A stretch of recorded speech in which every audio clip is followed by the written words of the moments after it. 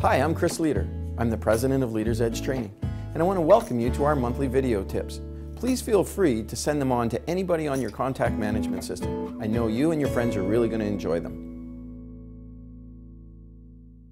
Hi, I'm here today with Ingrid Menninga. She's the president of JOLT Marketing. She's been in the mortgage and real estate marketing business for 14 years. She's exceptional at it.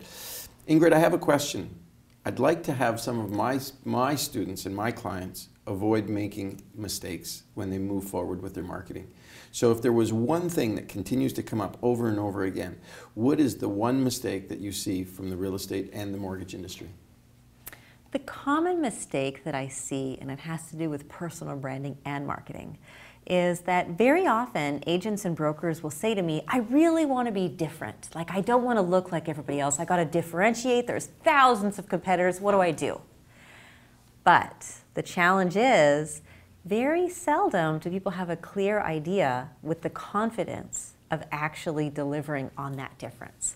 So you have to realize, as a marketer, number one, we're not really mind readers. So you have to spell out how you want to be perceived as different.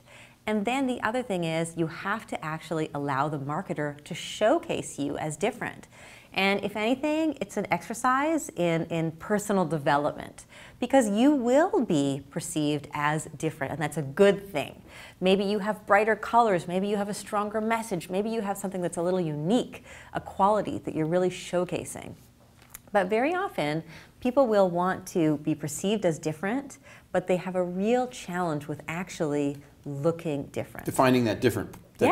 Get comfortable with being different. That's how you stand out. I mean, in every industry there's leaders, right? How are they leaders? Well, Leaders Edge, of course.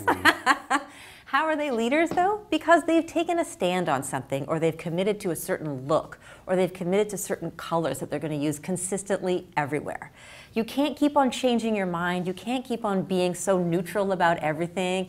You got to take a stand. You got to stand up. You got to step out, and you got to find something that you can really anchor your whole personal brand on, and you have to love it, because you're going to commit for years to it. Going forward, I have to think that if those are the qualities that are your strong suits, then I have to imagine the people that you're going to attract in the future would be people who would appreciate those qualities the most. And your business just expands and compounds because of it. Am I right? 100%.